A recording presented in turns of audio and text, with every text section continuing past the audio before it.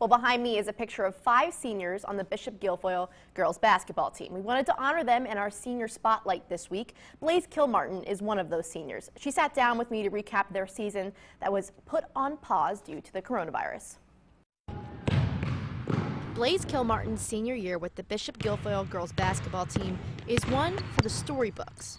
For me, this year is very important and very special to me because I've never played with a team like this.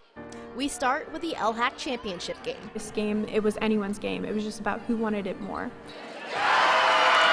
We played like we wanted it more. We played with the heart and as a team to get that goal, to get that achievement. After winning the LHAC conference, the girls faced their toughest challenge yet, the Bellwood Antis Blue Devils. I honestly don't think many people were expecting our team to come in and win the way we did.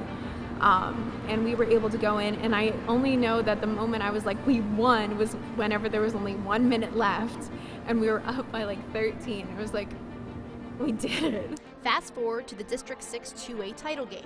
The entire game was just insane. Like at one point we were up, and then one point we were down, and it was just, I mean, during the third quarter, we only scored 1 point. The game went to overtime. Whenever it came down to it during the fourth and overtime, we just came together in the moments where we knew we needed to. The Marauders blazed their way to a district title. But midway through the state playoffs, we were on such an amazing roll, and then all of a sudden it just came to a halt. PIAA announcing it'll be postponing the basketball and swimming and diving championships for 2 weeks. All PA schools will be closed for an additional 2 weeks. The PIAA announced it too will postpone all spring sports and winter sports.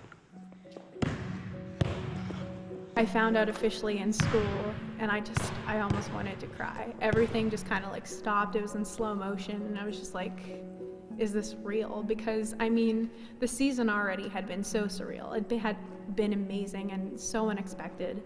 And then all of a sudden this happened. I'm just like, is this a dream? Is this real? I just could not focus the rest of the day. It was only 2 periods, but I mean, I just literally, everything was kind of a daze after that. But like most storybooks, there's always a happy ending. And for Blaze, and I still believe that we'll have that opportunity, whichever way the season goes, whether it does end or whether we get to continue and we get a chance at states, I'm thankful. I'm so thankful for where I've been able to play. It's going to be heartbreaking whenever it's over, and I don't want it to end this way.